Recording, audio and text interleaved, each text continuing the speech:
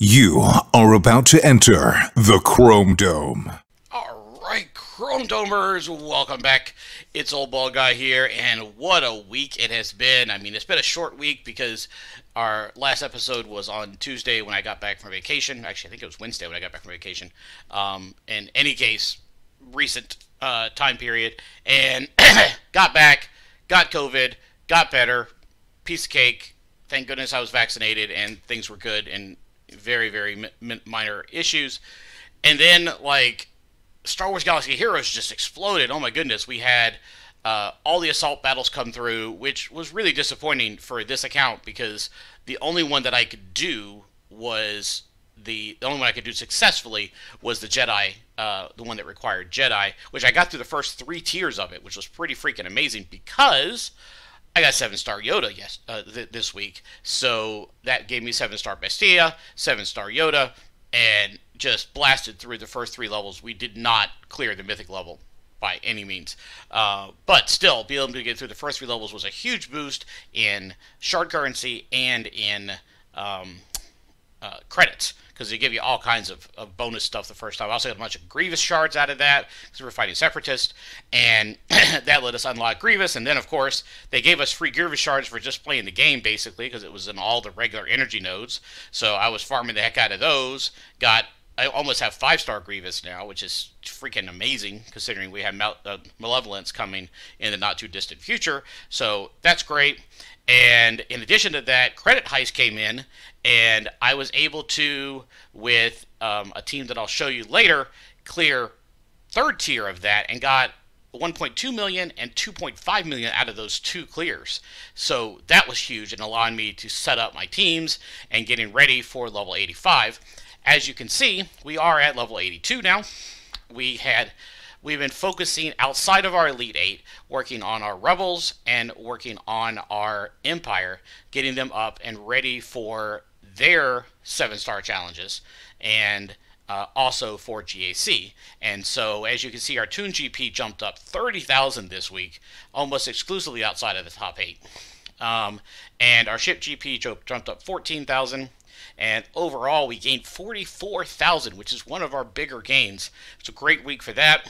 Fleet Arena, once again, we have been able to maintain top 10 at any time. If we have the time to play the hour before fleet payout comes in, we can get top 10 every time.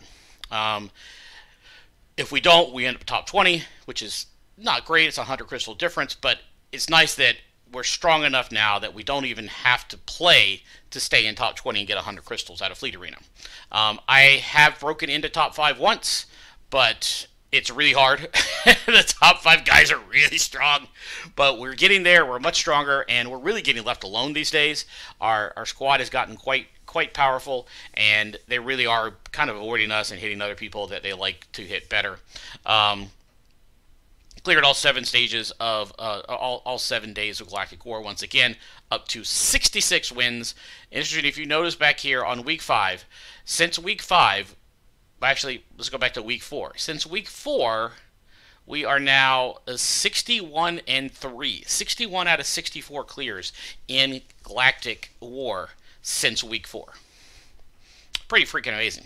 I mean, the Jedi have really, once Bestia got into that Jedi, just crazy good clearing through that. All right, let's take a look at our major accomplishments this week. We've been working on a lot of things I already mentioned. Bestia to 7, Yoda to 7.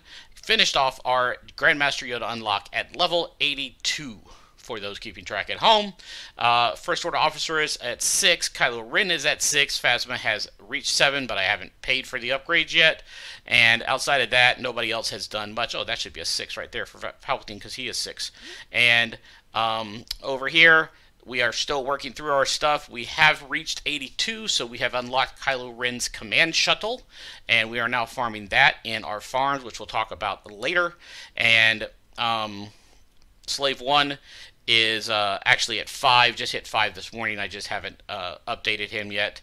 And TIE Advanced is also moving along quickly.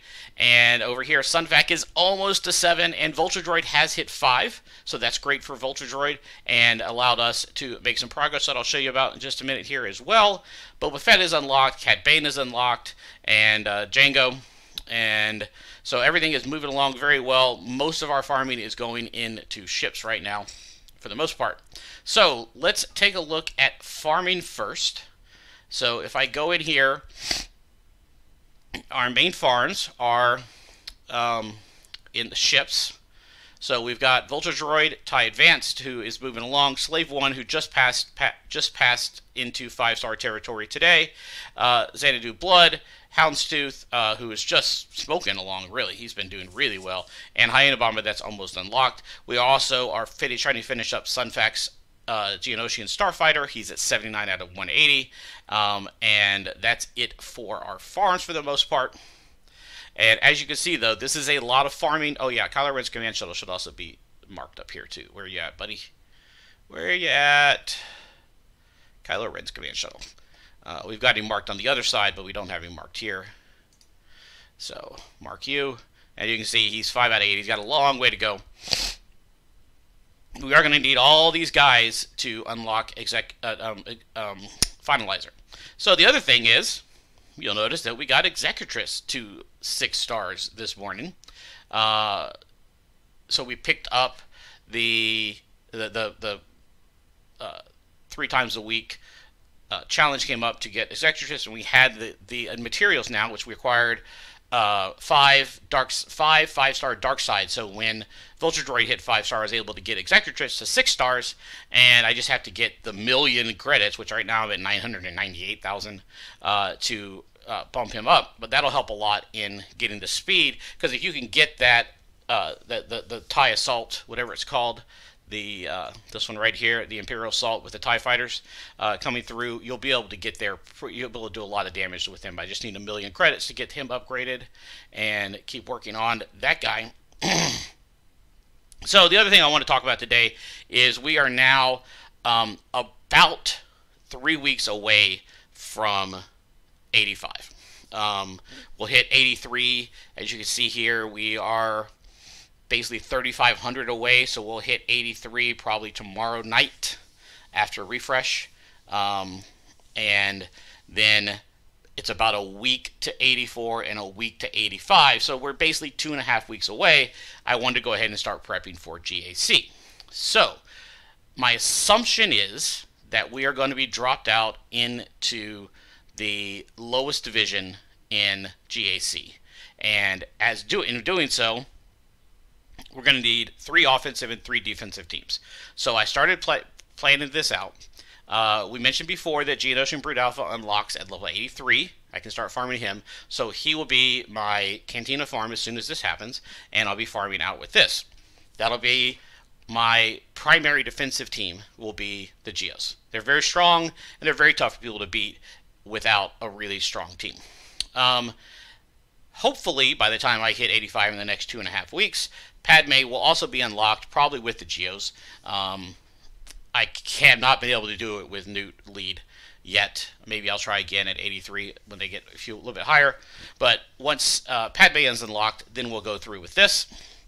That's the Padme team that I plan to run to start with. Now, very soon, down here on the Jedi team, I've tossed in whatever I could find, basically. So General Kenobi will unlock fairly soon, and when Kenobi unlocks, I'm actually going to move. So here's the problem.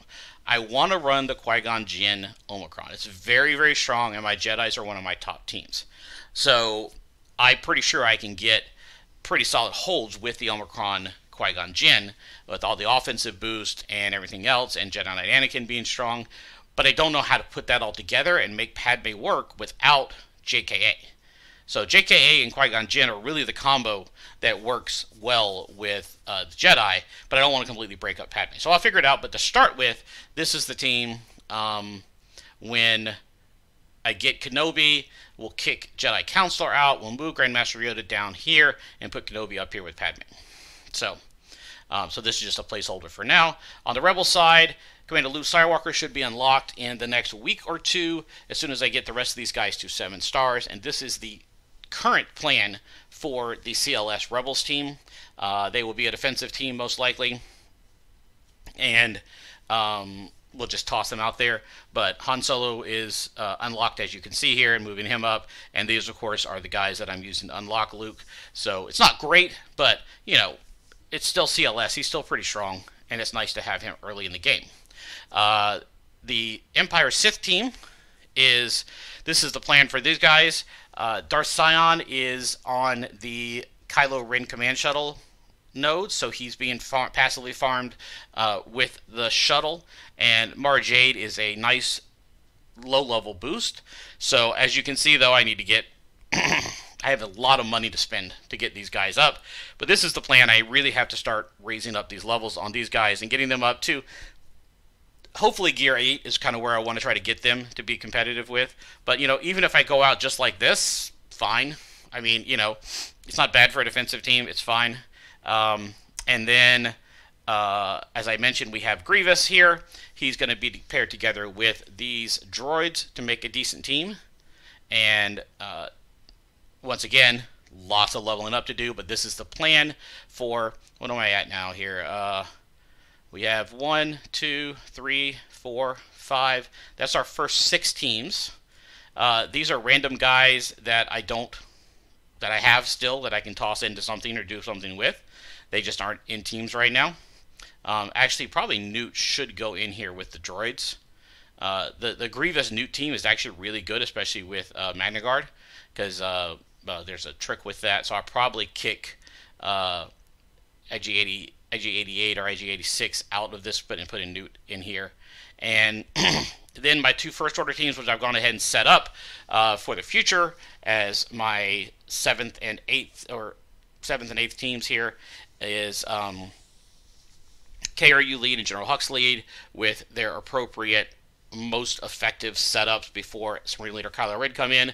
Obviously, as these are going to be farmed up and set up, so I'm going to have all these guys at relic levels, so I want to go ahead and get them planned out. And what I'll probably do is work on one team at a time and bring them up as we get everybody unlocked and get them set up. So just a little bit of insight into what I'm thinking for GAC. Hopefully I can have enough of these teams ready, but like you see, I still have to unlock this one, unlock Padme, unlock CLS, level them up to level 80. What my goal is level 80, Gear 8 for the teams that are not the top teams. So the Jedi team will be really strong with Bastia.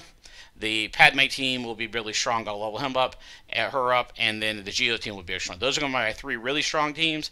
Outside of that, everybody else is going to be around Gear 8 and level 80 to compete. Empire team will be pretty good, but then I'm trying to get Grievous up pretty high, because Grievous alone can completely dominate a match if you're not ready for him, even if his droid buddies are not very good. So you just kick his Metalloid Monstrosity ability, which is right here, that says start of every character's turn, if Grievous is below 25% health, he dispels all debuffs on himself, inflicts marked on the health of the destroyed ally until the end of the turn. So, and then down here, when you get his level 8, when you max it out, whenever a droid or separatist ally is defeated, dispels all buffs on himself, resets all ability cooldowns, and gains a bonus turn. So every time he goes, he gets stronger, and he is consistently coming out with that AoE that he has, and will just completely devastate teams if you don't one-shot Grievous, which, if he's the strongest guy on the team, then that's pretty strong in and of itself. So with that is where we're at. Everything's looking great. Everything's really moving along well. Looking forward to level 83, being able to start on the Geonosian Brood Alpha farm, try to get Padme unlocked, finishing off the Rebel team, as you can see here in the squads. The Rebel team to unlock what's his face? To unlock Palpatine is 4 purchases away in the guild store. 3 for Obi-Wan and 1 for Luke Skywalker. That will give me both CLS, the CLS qualifications and the Palpatine qualifications. And once I get the Palpatine qualifications, I am a little ways away, because Vader is still 60 shards away from hitting 6 stars, and so is Snow Trooper, but I could spend some money on Snow Trooper and get, or some time on Snow Trooper to get him up. But Vader I can't really hard farm, because he's not available except in the Fleet Store and in achievements.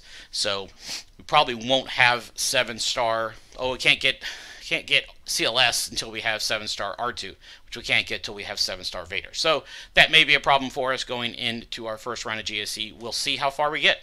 It's worth keeping an eye on. In the meantime, until next week, OBG out.